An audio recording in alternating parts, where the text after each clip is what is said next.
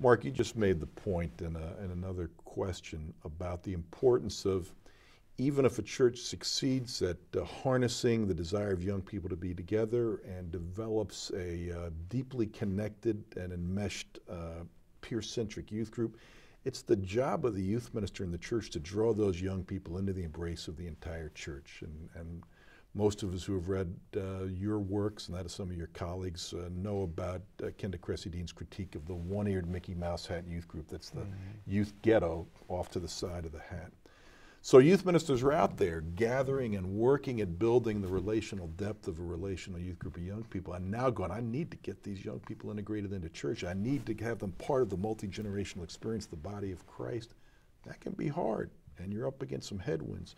What practices, what have you learned that you can share with those youth ministers who are trying to get that drop down or that integration into the whole body of Christ, but finding it's easier to get them together than it is to get them there on Sunday morning? Mm-hmm. Most of our attempts at integrating young people into the life of the church are like a minnow in a whale's mouth. It's just we're doing something, but it's making very little impact.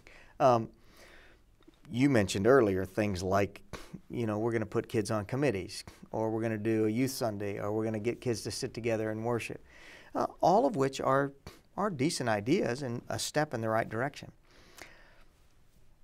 I want to suggest a single practice that I think is the code breaker on this one. And that is the investment of time to work on this issue. We've got a series of books that we're developing called 30-Day Change. And the idea is it's a 30-day boot camp to make a shift in your ministry. The challenge is to spend in the neighborhood of 2 hours a day, 6 days a week, working on that singular priority. It's going to take that kind of investment of focused attention, not kind of, okay, we're going to try something, then I'm going to go run my program over here. But I'm going to bet that most youth pastors... Is that a $100 bet? And no, this is a Dr. Pepper for you.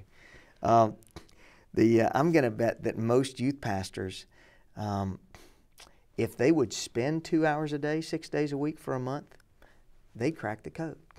But most of the time, we're looking for some sort of secret formula that I can do with my left hand and my eyes closed while I'm really doing the important work over here. We have stumbled into something like this in our church.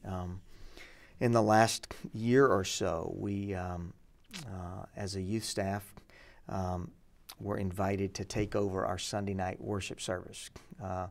It's more contemporary music and a little less formal, and we were invited to take that over. And I looked around the table and I said, okay, y'all, if we're going to do this, it's going to take commitment, and it means it's going to have to be our number one priority for the next 6 months. Do we want it? We breathed deeply, we stared at each other and said, okay, let's take it on.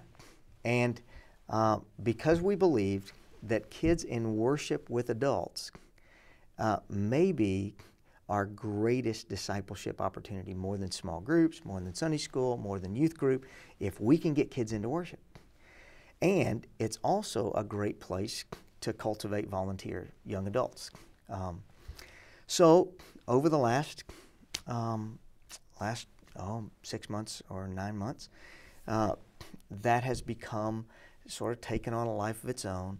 As more young adults have come, then there have been more people my age that have been coming. And then there are some folks with young children that are coming. And then there's a group of kids that just go, oh, I just don't want to miss. And it's not like it's a youth group. I think that's part of the magic of it. Part of the reason kids like to come is because it's not youth group. It's not a special program just for them that puts them at the very center of the universe. It's something that they're worshiping alongside their church family. One of the images we like to talk about is the difference between a youth leader as a camp counselor and a youth leader as a relationship architect. And a camp counselor has a limited bandwidth on how many people he or she can relate to. A relationship architect is just working to make sure every kid has 5, 6, 10 adults in his or her life. We picture it like put the kid in the middle and they're webbed together. So there's lines to the kid, and then there's lines to each of these adults to each other. And Adam, my son, he came to me recently and he said, "Dad, I don't like that whole web thing. I think you got it wrong." I said, "What do you mean?" He said, "I think putting the kid in the center just amplifies the natural narcissism of our culture for kids. We got to put the kid on the outside right alongside the adults and put Christ in the center. And in that community, they are webbed in." Not bad. But that has been, again, I'm not suggesting that's the secret code, but that has been one that we've just stumbled into, focusing on, we're going to make one thing our number one priority. We're going to give our first attention to that over a series of weeks or months. It feels like this priority, because we know it matters so much, is one we've just got to raise on the priority list for our time, for our strategizing, our collaborating.